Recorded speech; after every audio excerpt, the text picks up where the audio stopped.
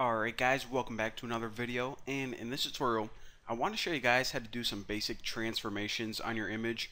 And by transformation I mean things like resize, flip, rotate, like stretch. So let's go ahead and get started, and I think I'm going to use this picture, me as a baby, for this tutorial.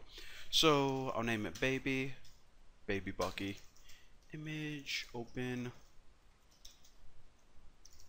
baby.jpg, and let's just go ahead and show this first. So baby show. Alright, so let's see what we're starting with. So this is the basic image that we're going to be manipulating, and the first transformation I want to show you guys is just how to resize it.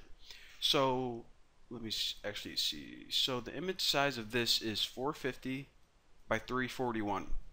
But say we were making like a website or something, or just a piece of software, and we wanted to take an image and make it square so it fit perfectly into our profile. Now what we can do is actually cut out a square from somewhere in the middle, and I already showed you guys how to cut it. But if you just want to pretty much take the image and resize it into a square, this is what you do. Just name this square baby, and I'll set this equal to baby, which is your original file, your original photo, and the function is called resize. And what it does is it takes a tuple, so make sure you add these double parentheses right here. These outside ones are for the function parameters, and these inside ones is pretty much the tuple itself. And the tuple is of course just the size that you want to resize it to.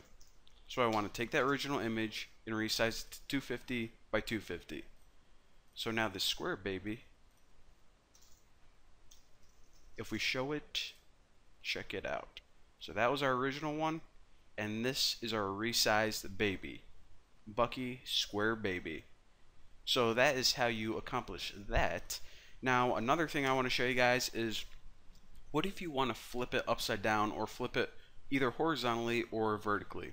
Well, let's name this one flip baby. And in order to do this, of course, take your original baby object, and the function is actually called transpose, and this is actually you use the same function whether you want to flip it or rotate it.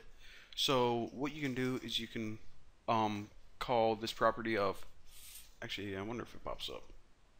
Yep. So flip left right and flip top bottom are two different ways that you can flip it. Of course, left to right along that axis, and top bottom, this is pretty much vertical and horizontal. Probably would be easier if it said that. Actually, I think I like left to right and top bottom better. So pretty much take the left and put it where the right is. Pretty simple. So now if we show flip baby,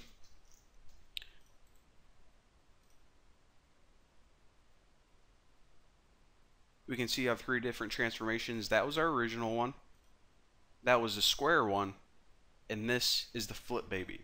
Now remember, I flipped it left and right, so that's why it didn't flip upside down. That would be top bottom.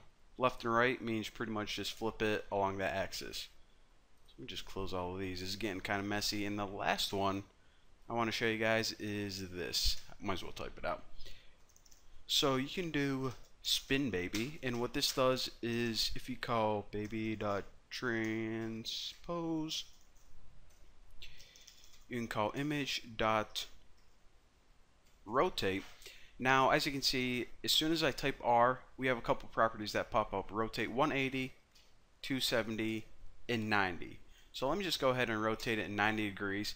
Actually, if we rotated this image 180 degrees, think about what it does. It pretty much just takes it and flips it upside down.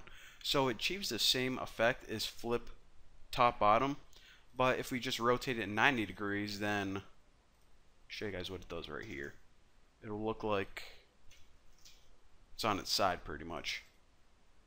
So let's run all those again and check it out. Original one, square, flipped, and rotated.